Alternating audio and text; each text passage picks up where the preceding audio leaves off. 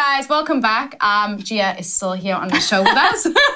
And we're going to do our Q&A with Gia. And today's topic is songwriting because she's pretty much an expert. At least I think she's pretty much an expert. She writes beautiful songs. Like she said, she's a happy girl with sad songs. And her songs have so much substance and feeling in them. And I really think that she would be a great person to give some advice to anybody out there that wants to know more about songwriting. So, Gia, basically that's all you're going to be doing. I just have a few questions and maybe somebody watching can learn something from that. I hope so. So, yeah, and then if you guys do have any questions for Gia, please ask us in the description comments below and Gia will hop on maybe and see if she can answer you. I mean... If not, why not? If not. Okay, cool. So, my first question is, how often do you write songs? Like... Almost every day. Really? Yeah. It might not be a full song. Okay.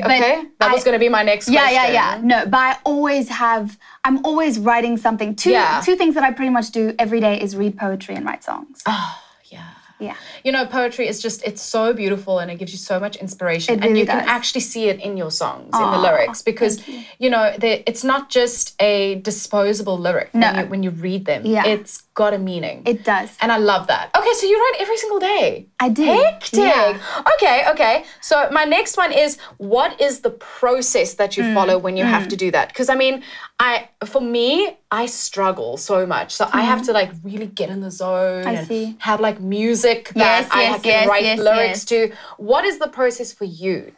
I'm definitely more lyrically driven than I am melody driven. So I know some people prefer to hear the melody and then write words over it. I'm much more, I hear the lyrics kind of with the melody. It'll just pop into my head. I'll be driving, I'll be washing the dishes, I'll be sitting, or I'll be reading poetry. And so kind of the lyric kind of just drops into my head. I go to my piano and I just start writing. I play with the chords. Superpower. It's like, lyric girl. She just has them instantly. Yeah. That's pretty cool. Yeah, I really enjoy it. It's really relaxed. So it's very organic. I hear the lyric, an idea, a concept. I go to the piano. I find a chord progression that kind of works, and I just build the song from there. I love that you said it's organic. It's like it just happens. It does. It really does. I think it should be like that. When it's forced, it's usually. Not to insult anybody, but it's usually not that great because, you know, you're forcing something that shouldn't be there. Yeah, I think also, I said earlier, music was always a passion first and a career later. And I think that's always stuck with me, the fact that I have to write something because I want to tell a story. Yeah. That's kind of just how it works for me. Not because I have to just write for the sake of writing, because then, you know, there's no, where's the heart behind it? Yes. Yeah, definitely. I totally get that. Yeah. All right, so the next question I have for you, which kind of goes in with this one, is there a specific inspiration for you? What is that inspiration? Or is it like you just said, it's just something that comes to you? I think it's a little bit of everything. Sometimes I'm like, how did I think of that? I'm busy like brushing my hair or, you know, like taking my brother to school. And I'm like, why is this in? But it just happens. So sometimes I'm like, where did this come from? But I run with it. Or I'll be listening to artists that I love that make me feel inspired and kind of in that headspace, or reading poetry. I'll see something and really connect with it and want to capture the because essence of it. I know from your time here in the studio, you actually said, you know, because I said you write these beautiful love songs and some of them about heartbreak and some of them about like really love. And you said you hadn't experienced it. It's just something you wrote. I haven't. And I was so taken aback by that because I'm like, how do you write something so meaningful from something that you haven't experienced? I think I'm a people watcher. I'm observant. If you see something in the bushes, it's Gia. Beware. Be warned. I'm watching everything.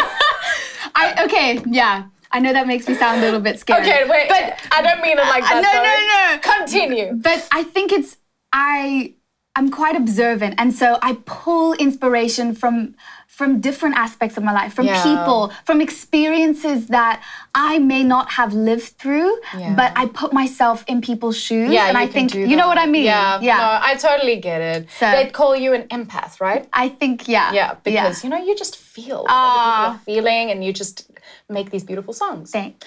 It is a superpower, right? Right? Okay, cool. Another question. What do you do? This is probably the most important question. Okay, no pressure. What do you do when you want to write something and like you said, you don't necessarily finish the song? Right. You've got writer's block. Right. What would be your process to trying to complete the song or, just get that spark going again? That's a really good question. I think, first and foremost, I don't allow myself to think of it as writer's block. Yeah, because then it's like, as soon as it's like, you feel this anxiety and this pressure to write something, I think it does take away from the spontaneity and the sincerity of what the song could be. But what I do is I'm not afraid of, okay, I thought of this, I'll write this down, I'll leave this here. I'm not afraid to leave and come back to it. Yeah. And just naturally, I think through time and through it being in the back of my mind, which is why I always write it down. Yeah. It's always there. I come back and then I feel inspired. And you don't force anything. Exactly. Like you said, you kind of just, it's your passion, it's not your work. Yeah. And I think also if you're trying, because for me, what I try to do with songwriting is very much capture an emotion or the essence of an experience. And if I'm struggling to find creative ways to go about doing that, I will use poetry and music and kind of almost follow the trail of, oh, they did a really good job of capturing this and I want to share this. So you know what I mean? Surrounding yourself with that specific inspiration really helps. That's clever. So you kind of just surround yourself with all of the talent from poetry and from other artists that you love. And then something might get sparked there. That's a good idea, guys. So if you feel like you have writer's block or let's not call it writer's block. Let's say when you feel like you're stuck, surround yourself with things that you like, poetry, other songs that you like, artists. You want to write a heartbreak song? Just, read Go through. listen to all of Adele's There we music. go. There we go. Repeat. There we go. Repeat. Okay, that's a good one. Okay, cool. And then one last thing. How do you choose your genre that you are writing for? Or is it something that you actually choose? Do you just write your song and it happens to be that genre? Yeah. Or do you have a specific genre in mind that you want to stick to? I think I'm still such a newcomer that I'm still very much figuring out where it is that I belong and what my sound is. But I think I have an innate kind of direction. Yes. I'm always going to be kind of contemporary soul, acoustic pop. That's kind of where I always head and gravitate towards.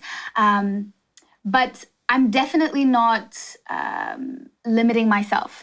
That's a good thing. Yeah. I think a lot of mistakes that artists make is that they say they only want to do, let's say for example, a huge genre at the moment is amapiano. Yeah. Okay. And they say they only want to do that. Yeah. That's very limiting because there are so many other genres out there that might actually spark joy and you're not even trying it. Exactly. Which is why for me, when I used to give singing lessons, I would make sure that every single student would sing every single genre. They might not like country, they might not like gospel music, but I would make them choose one song in each genre so that they could at least experience it. That's amazing. Because I think it grows you as a musician, as a vocalist as well. You're going to get better because every single genre brings something different vocally. Yeah, and I think for myself personally, I'll never know if I enjoy it unless I give it a try. That's the thing. Yeah. Yeah. Well, I love that. Awesome. Thank you so much for answering these questions. No Guys, I hope you learned something from this Q&A with Gia. Yeah. And if you'd like to ask her anything else, please ask us in the comments below. And we'll see you next time. Bye.